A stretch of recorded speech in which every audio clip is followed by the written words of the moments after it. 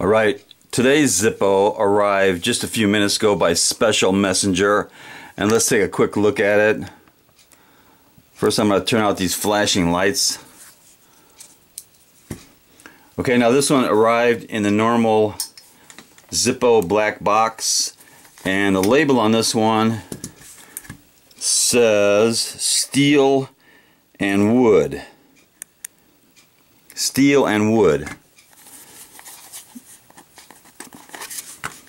So here's what it looks like. As you can see, it's got kind of a faux steel or a fake wood sticker on there. And the steel, well, it's on a steel high polished chrome case. Takes fingerprints real easy. But this is a little special because, as you can see in the insert, it's a pipe lighter. So it's not really a collectible insert, but it's different. So it's got a really good sound. And this one was made in, it looks like D of 14. Of course, it's made in Bradford, PA, made in the USA. Got a good sound, and you can see it's a pipe lighter. It's got that big hole in the middle.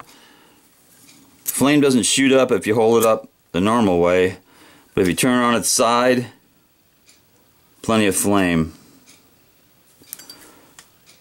That is the Zippo pipe lighter in that fake wood type finish, kind of a wood grain on a sticker,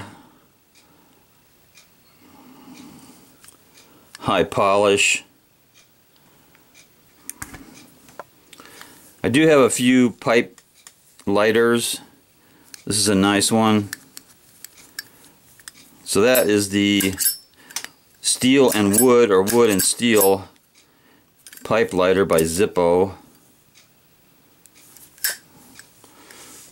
That's going to go right there for now. I do have a couple other pipe lighters. I'll figure out where to put that, but this one definitely deserves a little bit of cowbell. Knuckle bump.